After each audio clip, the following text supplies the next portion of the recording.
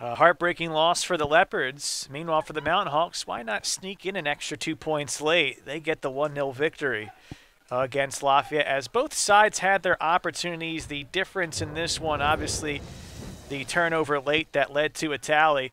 We're though going to first look at the opening half, and Lafayette had a majority of the presence in the offensive half. You see that cross nearly led to an opportunity for Hale Lombard. This curling send by Will Echeverria led to a side volley by Jack Borden that was saved.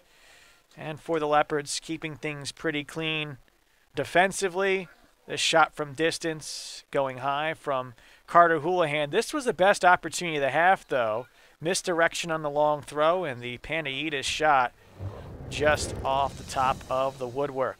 In the second half, the opportunities started to open up a little bit more for Lehigh. They had a good combination on the right side, but the shot from Perry Kingston went wide. This corner kick from Lafayette led to maybe an opportunity for Panaitis at the edge of the 18, but he sends it high. Opportunity here off the woodwork from Marcos Kitramilidis. One of 3 shots to hit the woodwork for Lafayette, and then this through ball off a turnover, converted home.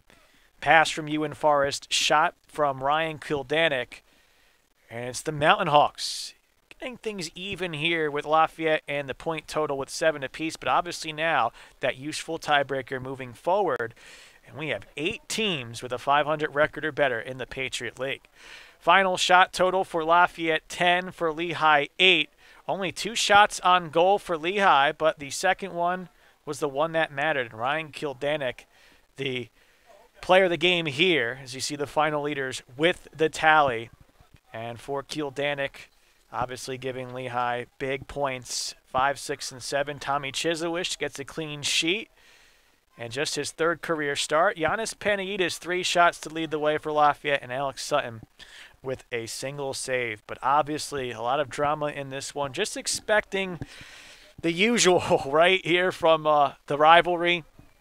The 2 sides will have a chance to kind of regroup, have a midweek game. For Lafayette, they've been a bit of road warriors, 4-1-1 on the road.